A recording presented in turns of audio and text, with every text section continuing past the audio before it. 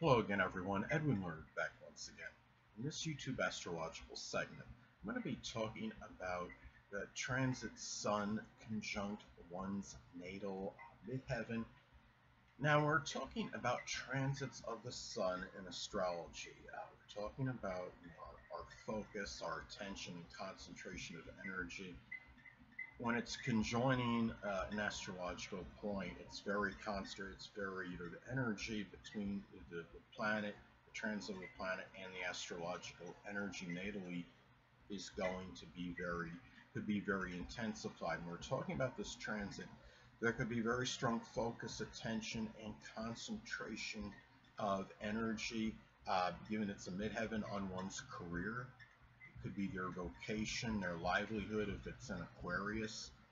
It could be on some astrological career or something with innovation, astronomy, aerospace, rocket science, even electronics, computers. Could be something with humanitarianism. It's also our status and reputation. And the thing about the midheaven is about our status and reputation. Again, going back to the zodiac sign Aquarius, I have Aquarius MC midheaven, and I mean, when I have this transit, it could be issues regarding my reputation as an astrologer, or maybe for being a little bit eccentric or unorthodox. And this could also be a time too where we put a lot of that, really that energy, that concentration of energy, that focus on achievements as well. The midheaven can be about our accomplishments and achievements. Now, I mean, somebody is involved in some unusual activity or profession, like daredevil, a stuntsman, escape artist.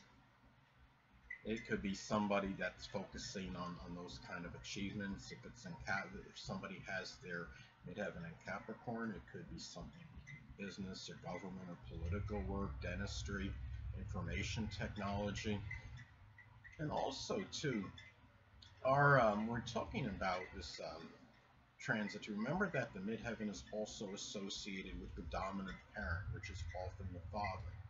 So this could be, I mean, the sun is about life and energy. So when you have this transit, this could be about really where life might be injected, maybe with a connection with a dominant parent. Say if you have your midheaven in Scorpio, it could be Scorpio sun, moon, or ascendant person, or one that simply embodies those characteristics. And keep in mind too, the sun and the midheaven can be connected. Can be connected with the father because the sun is associated with the biological father, and the midheaven is represents the dominant parent, which is generally going to be the father. So this could be a very intense period for matters that are associated with the father. Now, also too, the midheaven is about our notoriety, our recognition, and our exposure we may get for something. Say if this is in Gemini, there could be a strong focus in shining the light, so to speak, on some career accomplishment. It could be something, if it's in Gemini, it could be something with writing, journalism. Um, Maybe it's something connected with work that requires manual dexterity. It could be strong use of the hands, like working on cars, or mechanic, or being a refrigeration mechanic. Uh, it's also about the 10th house is also about the authority. It can be connected with authority figures or attaining a position of authority. So there could be really, at this time, a lot of attention, a lot of concentration of energy. It could be on attaining a position of authority. It could be on authority figures. Maybe they're monopolizing your time more so than usual. If you're at a job where you're in a subordinate or subservient position, it could be a situation where maybe you're giving them more time than usual. You're giving them more attention than maybe what you ordinarily would want to do or generally do. And it could also be, again, about attaining a position. of authority. Going back to Capricorn, it could be something in some government capacity, or working as a landlord, or just some management in a retail outlet. The midheaven is also associated with our stature in life, and this could be a time too where you might put a little bit more focus on that than usual, seeing where you are in life. How are you stacking up with others? Your social status. Um, the thing about it is, say if this is in Sagittarius, it could be a lot of exuberant energy, maybe expansive exuberant energy into increasing your stature in life, your social status, how you stack up with others. And the midheaven is also about our public image. And the thing about it is, it can reflect areas in life that we have a hard time concealing. Yes, the ascendant is about our astrological mask, our facade, what we project to others, how others see us. But the midheaven can reflect not so much appearance, but it could be qualities and that you might be exhibiting, some kind of energy that even if you tried to hide can be very difficult to suppress. In my case, again, I have an Aquarius midheaven, and with me there might be some eccentric or unorthodox energy, non-conforming energy that people will see, and there might not be much I can do really about it to hide it, no matter how hard I may try. And there could be a focus of this at this time. Now, the sun in astrology is also about our drive and motivation. Now, this could be a time where people that have this transit, they may be more motivated and driven toward career and business related matters. If you have this in Aries, it could be something with the military as a career, or some work that involves the head, something with a combat sport like karate or judo, or could be or even something could be surgery, could be another Aries like profession, welding, anything that involves fire. If it's in Capricorn, it could be some kind of Capricorn related career like government, information technology, something with business. It could be working or doing something with management, dentistry, and also with very ambitious and orthodox, very methodical energy. If this is in Capricorn, being driven to do things career related with a lot of Capricorn consistency as well. And when we're talking about the sun in astrology, it's about what also we may be shining that light on, so to speak. Now, when you have this transit you have the transit sun hitting your natal midheaven, this could be about on one's reputation. It could be their career, their public image at this time.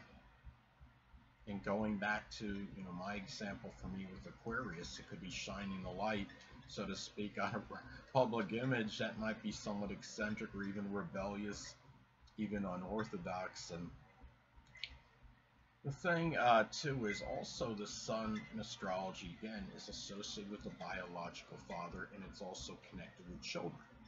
So at this time, when you have the transit sun hitting your natal midheaven, this could be a time where the biological father of child may figure more prominently.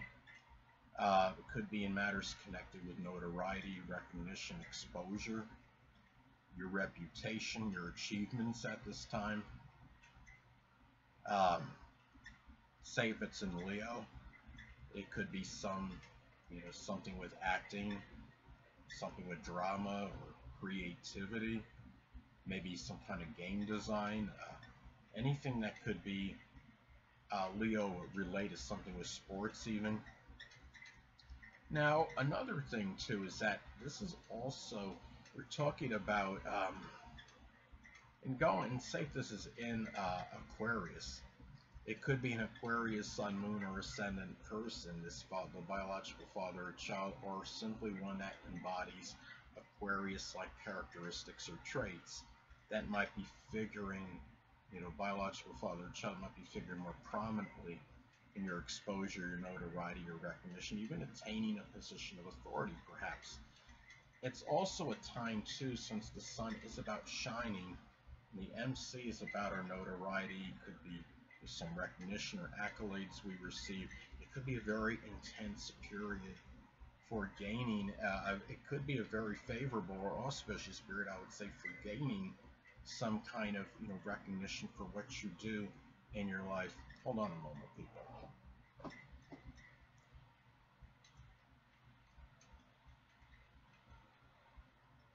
Sorry about that, I'm back. But anyway, this is also a period too, when we look at this. I mean, we're talking about the sun astrology is about identity as well. And it could be at this time when you have this transit, your identity as perceived by the community. And again, going back to the fact that your ascendant is about what you're projecting to others, your astrological master facade, while the midheaven can be about a side of you that is hard to suppress or conceal, no matter what you try to do to hide it. And if this is in, say this is in Pisces, for example, it could be something connected with altruism or an altruistic nature, or some kind of compassionate, self-sacrificing energy that people identify you with. And there may be a strong focus on this now.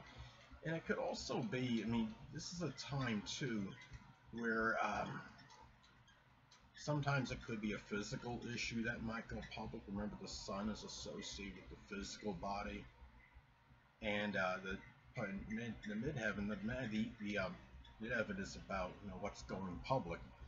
And the thing about this too, keep in mind too, the sun is about the conscious. It's about conscious energy and what we are actually cognizant of.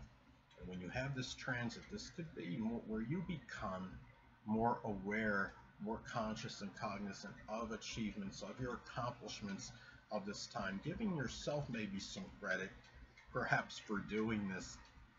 And also, the 10th house, I would say, could be connected with older people, because the 10th house in astrology corresponds with the zodiac sign Capricorn.